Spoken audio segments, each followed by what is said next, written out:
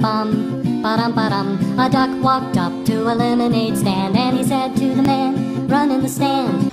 Hey DSMS, it's Mason. Today is Friday the 13th. It's uncertain exactly when Friday the 13th superstition began, but negative superstitions have swirled around the number 13 for centuries, now to Jake with the birthdays.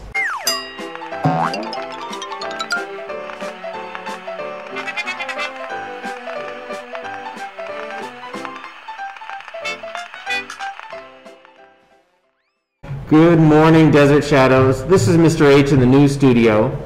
I want to offer an update for students that may not have read the big news from yesterday. Next week will be our last week of in-person learning at Desert Shadows Middle School for a time. This is per an announcement from the superintendent's office. DSMS will return to a PB Connect model for all students beginning on November 23rd. This shift is happening for all schools in PV. This announcement was made because Maricopa County reporting made it clear that we have a rise in COVID cases in our area, and that puts us at a risk level that points to PV Connect as the safest option and model for teaching and learning. We can understand this firsthand because we've had a number of positive cases at Desert Shadows Middle School. We've also had a large number of students that have been assigned to quarantine. When the count of positive cases drops back down in Maricopa County, then PV schools and DSMS can consider reopening to in-person learning. Some in our school community are relieved by this news that we'll be going back to PV Connect based on a safety calculation. Others are very disappointed because we favor the community in which we have in-person learning. Most of us hold both of these feelings in our hearts. I believe that a large number of teachers, families, and students are going through some tough emotions with yesterday's news. For others, the feelings and emotions might come and they might hit us next week.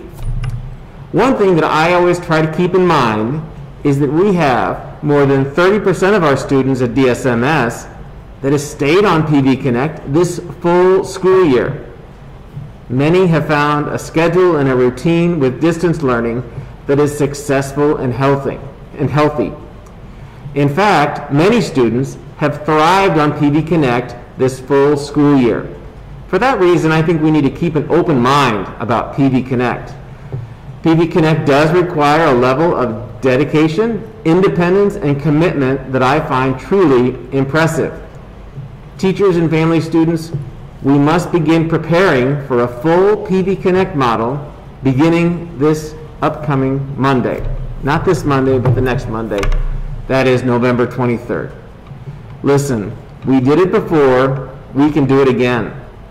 Now, just how long we'll be spending before returning to campus, well, that depends on all of us in our community. Let's all keep in mind that the coronavirus stays put. It does not move except by people. It could be on someone's breath or on a surface as we pass by and choose to touch or not touch. When we distance ourselves from others, especially with a mask on, we really limit our chance of exposure. When we're careful about what we touch in our environment, we limit our chances of picking it up. If we're cleaning and sanitizing our hands and surfaces all the time, we could very well be killing the virus where it sits. This is the reason why the CDC in Maricopa County asks us to do these things. Wear your mask properly. Don't get too close to others.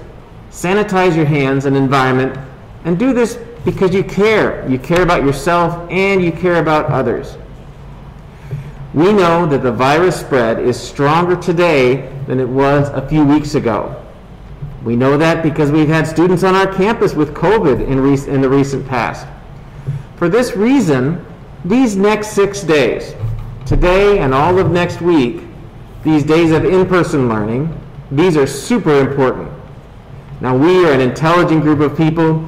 We know that the virus doesn't move except by people. So let's continue to do the work that we've done well here.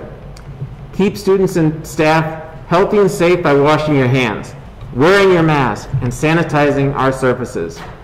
We will begin the work here and now that will bring us back to school, and that conversation begin very soon.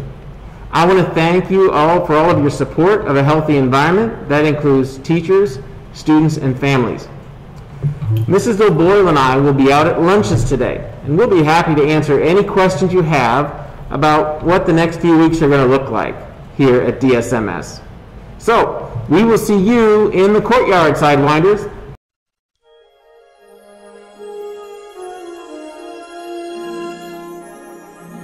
Hello, it's Jake with your DSMS birthdays. Today's birthdays go to Ava Bertucci, Matthew Delgado, Jordan Kettner, Caleb Kupilas, Charles Lawson, Megan Trompeak, Gavani Aguilera. Yesterday's birthday we forgot Lily Chenes, and tomorrow's birthday goes to Mrs. Somar. And now to Emily with the sports.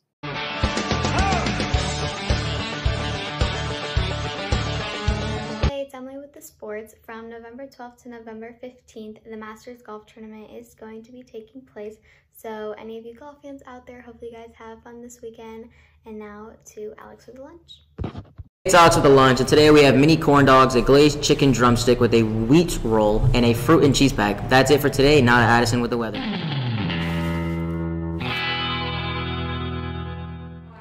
Have a great weekend, DSMS. See you next week.